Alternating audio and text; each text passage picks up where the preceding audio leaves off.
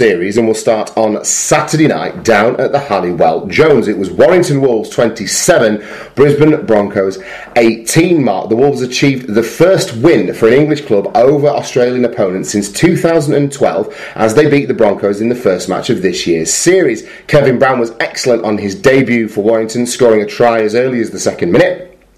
Ryan Atkins and Matty Russell helped out the hosts into a 20-0 lead, and Tom Lynham also crossed for the wire before half-time. Dec Patton added 11 points with the boot, while Corey Oates, James Roberts and David Mead all replied for Brisbane, and it was a heck of a performance from the Warrington Wolves, Mark. Yeah, and we'll start with Tyler Cass fan, who says, blistering first half laid the platform for this brilliant win. Brisbane seemed complacent but came harder in the second half. Great individual performances from Cooper, Brown and Gidley lifted the whole team to another level. BP Loftus got in touch and he said that he thoroughly enjoyed the game, didn't think Warrington would win, but after their great start they continued to play pretty well and really deserved the victory. Great team performance, and Mike Cooper showed why he's been selected for England, a much improved player and his man of the match. James Roberts, proving he's a twat yet again, forgets that blokes punch back. It's their year, I can hear them all now. Oh yeah, there was a bit of tastiness that came in a couple of times, and Bentham didn't. I think he just thought they'd get. It was Bentham, wasn't it? Referee? No, it was Child. Was it Child? Was it Bentham? I don't recall. You don't have it written down. I'll tell you. I haven't got it written down. I don't know why I keep you around, to be honest. This is hard work, this Tom. Bentham. Let's just say Bentham, and then everyone can tell us we're wrong. Bentham was video ref, though, on Saturday, wasn't he? On Sunday. Yes, it was Bentham. It was Bentham. And he sort of trusted the players to not have another scuffle, thinking it's only a friendly, really, sort of thing. And the players can't be trusted. Couldn't be bothered with that sort of business. And fuck that noise, Phil. Yeah, and really got after each other repeatedly. But it showed that the intensity was there, certainly. Definitely. Chris Macy, then, what did he have to say? Chris Macy said, "What an absolute belter of a game. Why did Super League proud tonight? How often will you frustrate and force so many errors from a side like Brisbane? I know you could say it's their pre-season and they'll be undercooked, etc. But fuck that. Why fully deserve that win. Every man on the pitch outdid themselves. 100% completion rate first half is phenomenal. And what a debut for Kevin Brown.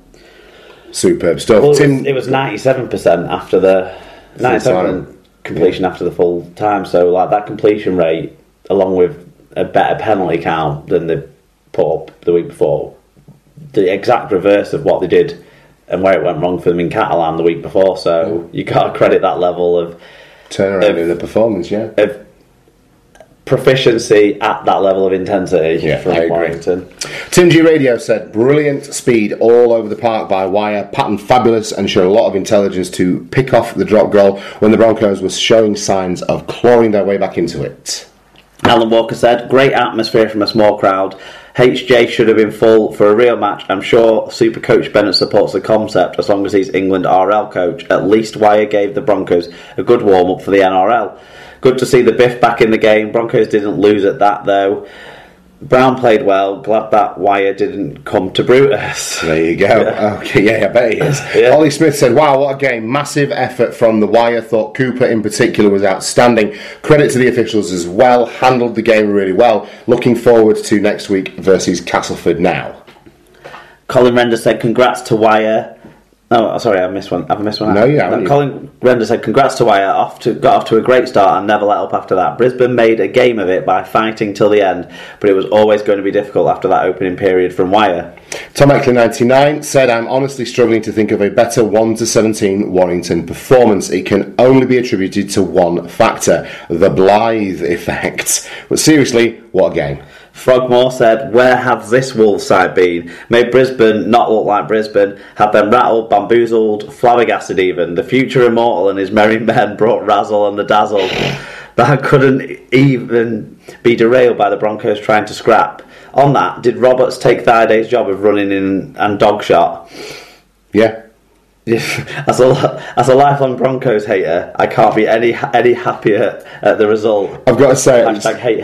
I hadn't read this tweet before tonight, but as I was watching the game live, when that happened, when he got it around the back of the head, I immediately went, "Oh, fucking hell, Sam Thaiday," and then it just transpired not to be him. So automatically, I just assumed it was Sam Thaiday.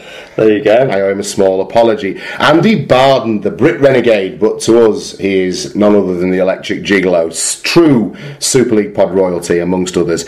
He said they can only play what's in front of them. Brown had a good game. Felt like the Broncos did not really leave the changing rooms. Johnny A at that_rivet. He said, enjoyed that. Well done, Wire. Now prepare yourselves for the it doesn't matter, it's only a trial game from the Aussies. There you go. Lee Whitnell says, now I don't want to get carried away, but clearly this result means it's definitely our year and Kevin Brown will win Man of Steel and be the man who stops President Trump. Absolutely buzzing after that result. We definitely appeared to catch Brisbane on an off day, but all our players look hungry, sharp and wanted it more. Gidley was immense in his natural role at fullback, getting. I'm not sure it was so much a Brisbane off day. No, I don't think it was an off day. I think that's a disservice to Warrington. I think Warrington started the game at such an intensity level. Yeah. I was saying to you, wasn't I, on the way down to Wigan yesterday, that I'd seen an interview with Sean O'Loughlin in the week, sort of about what I'd learned from the last few years of losing in World Club Challenge and World Club Series games. And he said, like, it doesn't always think we've expected the intensity to be what it was from the off with sides who, you know, had just come off the back of the pre-season and such like, yeah, and had flown over the other side of the world and what have you. And it was almost like the absolute flip reversal of that Brisbane didn't accept this level of intensity that Warrington brought. So I'd say stop talking Brisbane down and talk Warrington up. Yeah, no, I agree with you. Your turn, Paul Ludo-Lewis. Paul Ludo-Lewis said, fair play to Wire, they deserve that. Came out of the blocks fast and the Broncos never recovered. Watching King Cobra Brown guide them around the pitch, though, was a kick in the balls. It's like when you break up with someone, tell yourself that they were a pain in the arse, but you'll be better off, and you're better off single. Then you see them tapping off with a bloke with a man bun, tattoo sleeves and a six-pack and you're crushed. Can't say this. Whilst I get your sentiment, Paul, has some very specific details in it that lead me to believe that we might be talking about something else here as much as Kevin Brown. Wire Joe got in touch. He said a brilliant performance from us. Every negative from last week's game was addressed and fixed. Completion rate was outstanding, and the handling errors and penalties cut out. Some big performances from our forwards, particularly Cooper. These are exactly the tight, high-intensity games that we failed to game manage at the back end of last season. So hopefully this has given us a taste now of how to close these games out. Yeah, they certainly did play it like it was a final. Final one comes from Alfie Garner at Alfie Wolf on Twitter. He says, fantastic, NRL standard, clinical. There you go. Absolutely, they certainly were. And I can only agree with everything that the good fans of Super League Pod have had to say, Mark. It was high levels of completion, and they were competing and out-enthusing the Brisbane side across the park for vast swathes of this game, and that's what you've got to do if you're going to beat an Australian team, and credit to them. And the forward pack worked great, particularly the starting forward pack, certainly, and Ben Westwood off the bench, I thought rolled back the years in his first 10 minutes or so on the field. What I would... Jack Hughes and Joe Westerman.